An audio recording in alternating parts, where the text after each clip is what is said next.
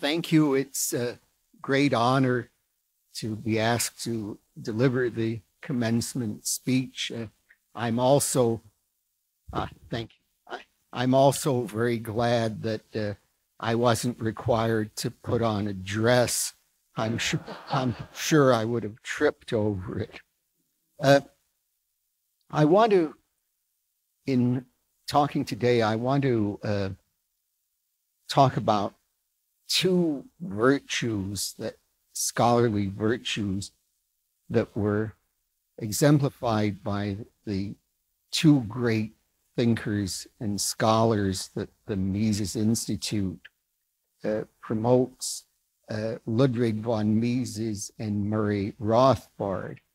And I hope that the graduates of the program will bear these virtues in mind in their future academic work.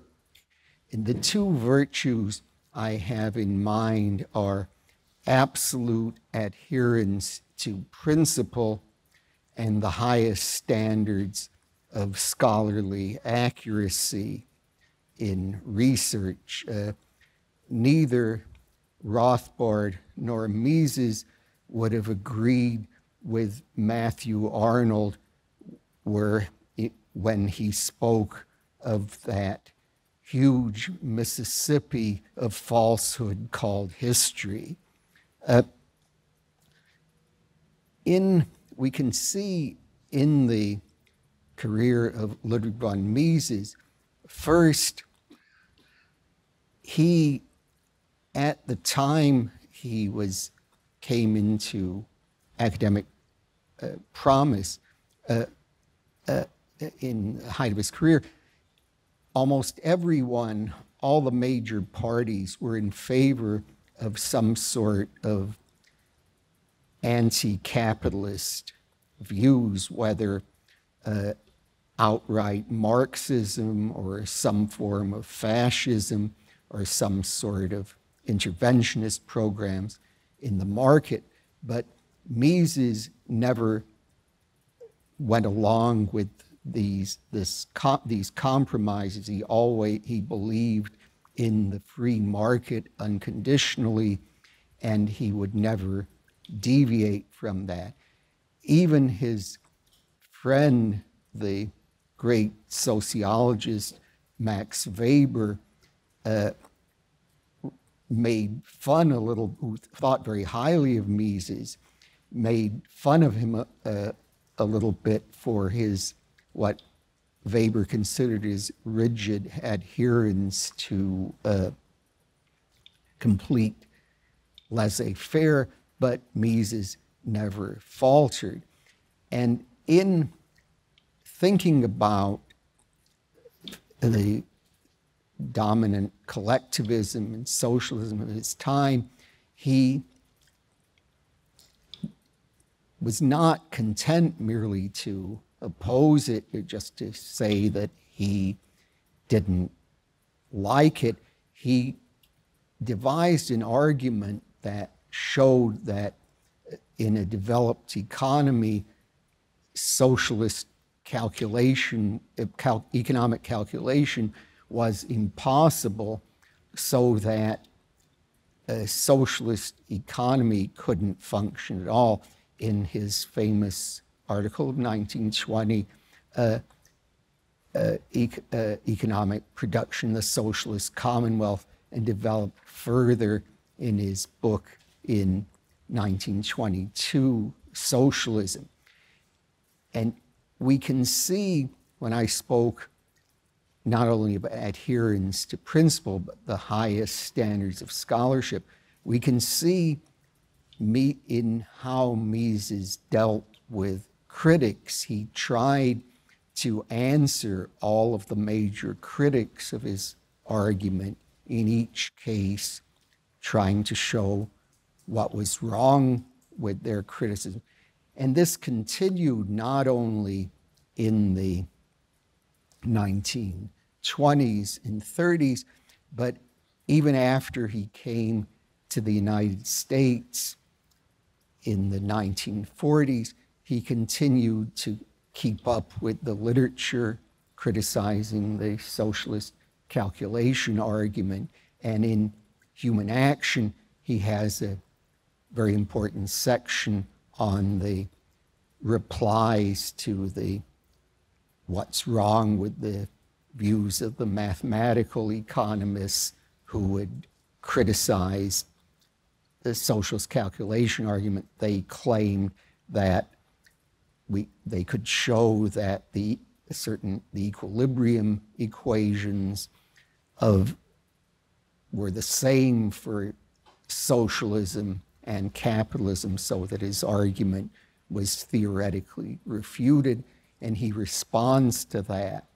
We can also see in his work, in his command of a historical information, he was a tremendously erudite scholar. We can see this, for example, in his book, Omnipotent Government in 1944, where he has a command of German history in the 19th century. And we see he also has, throughout his work, he had a very thorough knowledge of philosophy. He's able, say, in Human Action, to quote, not only to quote Nietzsche, but to quote poems by Nietzsche, which are not very well known. And he kept up with the work of all the major historians of his time. For example, he has a very penetrating criticism of the great German historian Ernst Kantorowicz in his work on the Middle Ages. And we can see also when Mises came to the US, he continued his policy of adherence to principle at whatever the consequences. Although he was one of the most famous economists in the world, and in the 1930s in 1920s and 1930s, he'd had quite a bit of influence on policies of the Austrian government, at least in some occasions. And a great many of the major economists in the world who were world famous had been students of his and had attended his seminar.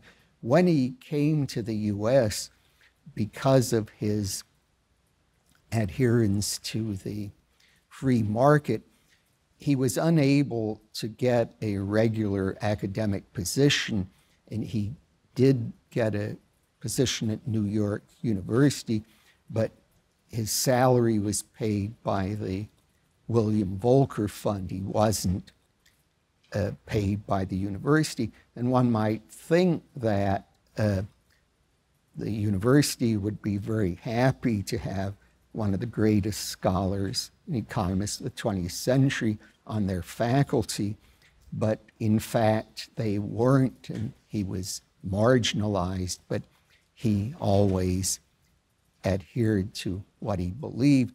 He would agree with the hero of the main character of Ibsen's play Brand, that the devil is compromise.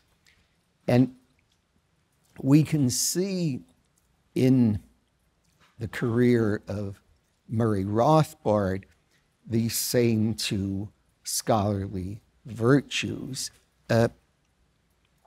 Rothbard was someone whom I knew quite well for many years. He had quite amazing scholarly abilities. He knew a tremendous amount about history. He had absorbed, he could just go into a library and he would read all the books and articles on whatever topic he was interested in. In this, he followed the practice of his PhD mentor, the great historian Joseph Dorfman, that Rothbard in his work would, as I say, would try to read absolutely everything on a particular subject. If you look, for example, at his History of Economic Thought, his 2-volume work, which is actually my favorite of his books, he doesn't simply describe the main characters, the main economists, the ones you'll get in the textbook, but he goes into all the very minor figures. He believed in presenting the full extent of all the thinkers at a particular time, and he was, I would say, of the various scholars I've met in my life, he was the one who really was the most learned. He was the one who really knew the most about many different fields. And he, of course, made very important theoretical contributions as well. For example, in his showing that there's, on a complete free market, the notion of a monopoly price doesn't have a meaning. That was a major extension and modification of Mises's system, and he developed the whole, worked out the whole microeconomic basis that of Austrian theory that Mises had only hinted at in Human Action. He also made very important contributions to ethics in showing how an Aristotelian natural law theory could be modified following John Locke into an individualist theory in which people would have libertarian rights, and he showed that the free market could supply defense and justice, that a state wasn't required to provide these things. And we can see in his career someone with Rothbard's manifest abilities would have, had he been willing to modify his beliefs, could have easily gotten a position at one of the major universities. We can see the contrast between Murray Rothbard's pursuit of integrity and the path followed by Alan Greenspan, who at one time, who was a member of Ayn Rand's inner circle and wrote essays. He wrote an essay in favor of the gold standard, but once he had the chance to advance in government, he put aside his free market beliefs and maintained that he was still in favor of the gold standard. This didn't prevent him from becoming the head of the Federal Reserve System. So we see that someone who was willing to compromise went much further in his career than Rothbard, but Rothbard never compromised. And we can see even within the world of Austrian economics, Rothbard always insisted on what he believed to be the correct theoretical views, even at the expense of getting into disagreements and criticizing other people who held views of Austrian economics that didn't fully follow the correct doctrines as he had established them. So